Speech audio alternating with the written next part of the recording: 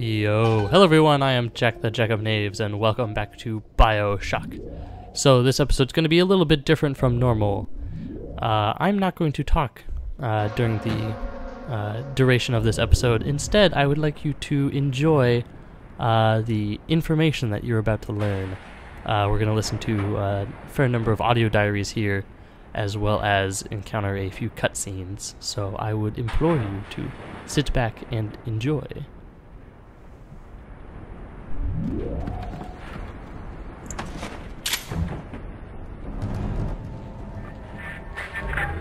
Even in the Book of Lies, sometimes you find truth. There is indeed a season for all things. And now that I see you flesh to flesh and blood to blood, I know I cannot raise my hand against you. But know this, you are my greatest disappointment. Does your master hear me? Atlas, you can kill me, but you will never have my city.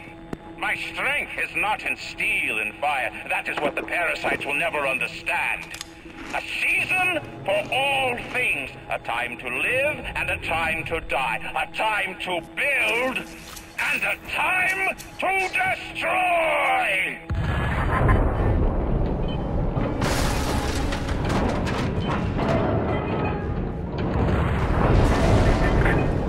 Come now, my child. There is one final thing to discuss. What? Ryan's at the core to self-destruct. This is different than what you did. He's got a mind to take down the whole damn city. Get in there and whack the chunk for the whole joint blows!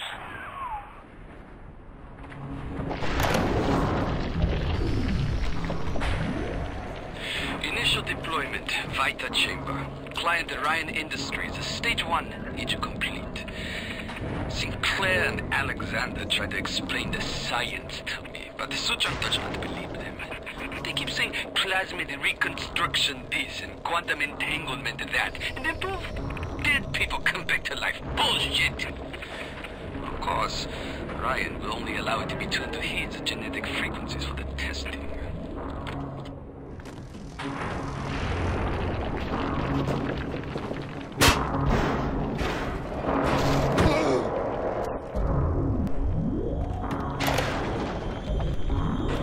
Did you talk to your puppy?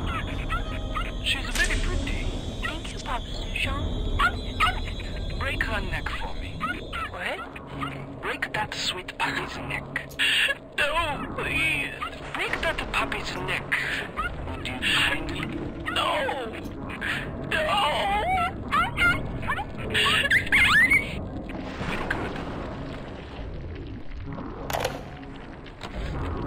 Advanced deployment, Lot 111, Dr. Suchong, client Fontaine Futuristics. Baby is now a year old, weighs 58 pounds, and possesses gross musculature of a fit 19-year-old. The results are disappointing, but within expected tolerances.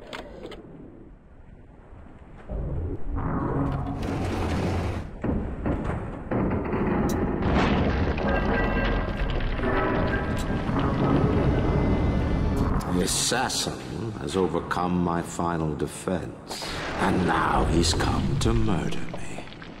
In the end, what separates a man from a slave? Money? Power? No. A man chooses. A slave obeys. You think you have memories.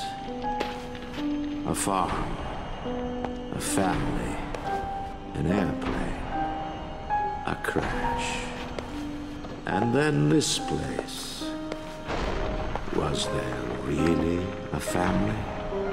Did that airplane crash, or was it hijacked? Forced down by something less than a man, something bred to sleepwalk through life until they are activated by a simple phrase spoken by their kindly master. Was a man sent to kill, or a slave? A man chooses. A slave obeys. Come in.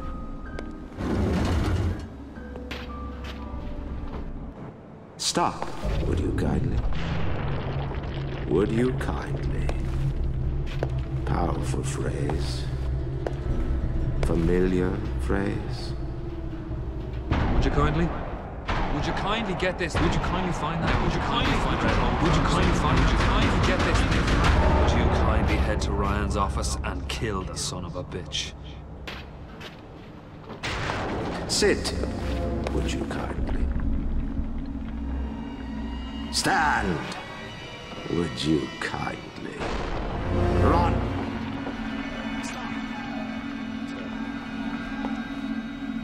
A man chooses. A slave obeys.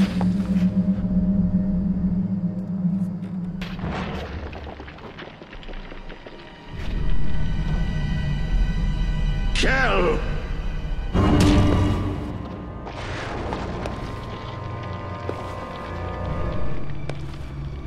A man chooses.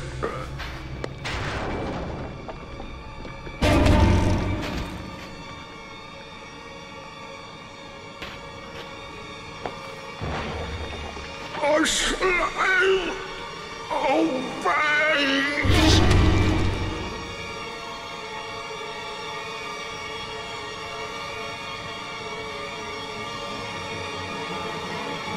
Obey!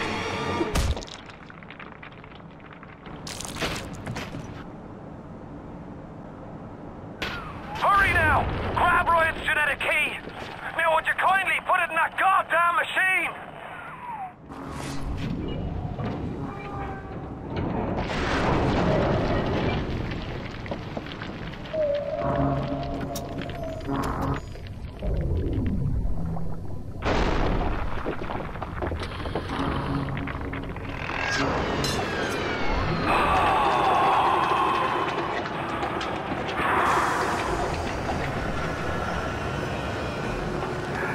Nice work, Bio.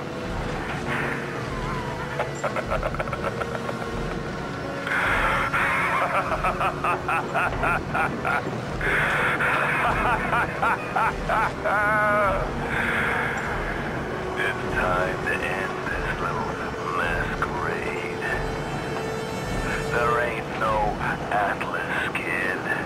Never was. Fella in my line of work takes on a variety of aliases. Hell, once I was even a Chinaman for 6 months. But you've been a sport, so I guess I owe you a little honesty. The name's Frank Fontaine. I gotta say, I had a lot of business partners in my life, but you, of course, the fact that you were genetically conditioned to bark like a cocker spaniel when I said, would you kindly, might have had something to do with it, but still.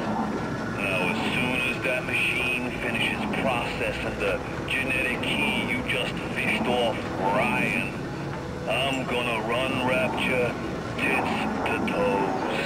You've been a pal. You know what they say? Never mix business with friendship.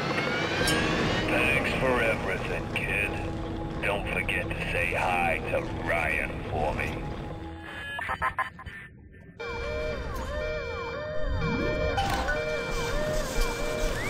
Watch out, mister! Follow me!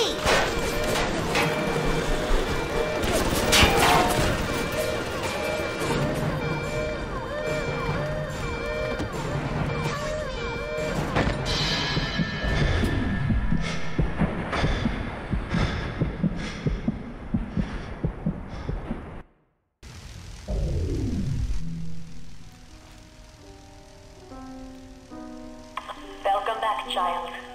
Welcome to the city where you were born. You are angry at Fontaine, yes? Now you know the truth. You are his tool, brought back to Rapture to save him. You have saved many of my little ones. I owe you a debt. While you sleep, I undo some of Fontaine's mental conditioning. His control is no longer complete, but he can still pull some very unpleasant strings. Remit your mind with many locks and keys. Fontaine has most of those keys, but not all. Suchong designed your mind, taught Fontaine to control you. You might find answers in Suchong's flat in Mercury Suites.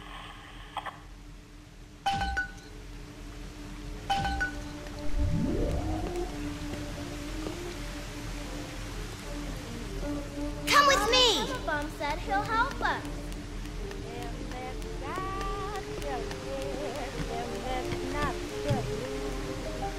So the Bible.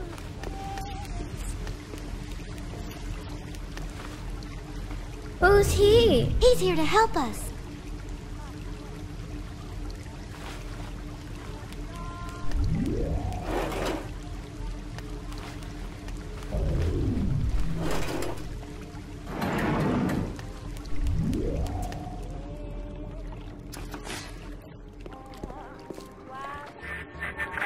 And now you've got hooked up with Tenenbaum, huh, kid?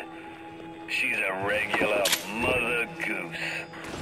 Alright, fun's fun, kid. But now, go get stepped on by a big daddy. Would you kindly?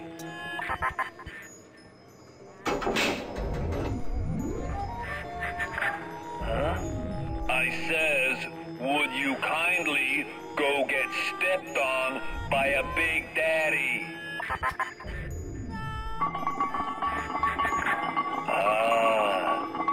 Seems like Mother Goose has been playing around in your egg salad. If you won't dance to that tune, I got others.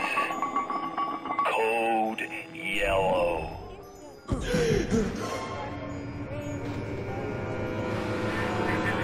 I just told your brain to tell your heart to stop beating. Not right off the bat, mind you. The heart's a stubborn muscle, but it ain't that stubborn.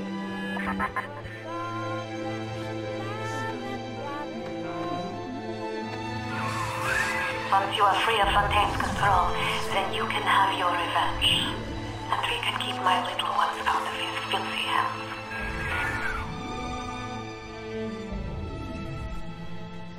Alright, that'll do it for this episode. I hope you enjoyed this episode, and if you have any questions, be sure to let me know. I can understand that seeing this for the first time may be a little bit confusing. Otherwise, I hope you enjoyed the episode, and if you did, please consider leaving a like because it does help me out a lot. And, as always, stay tuned for more.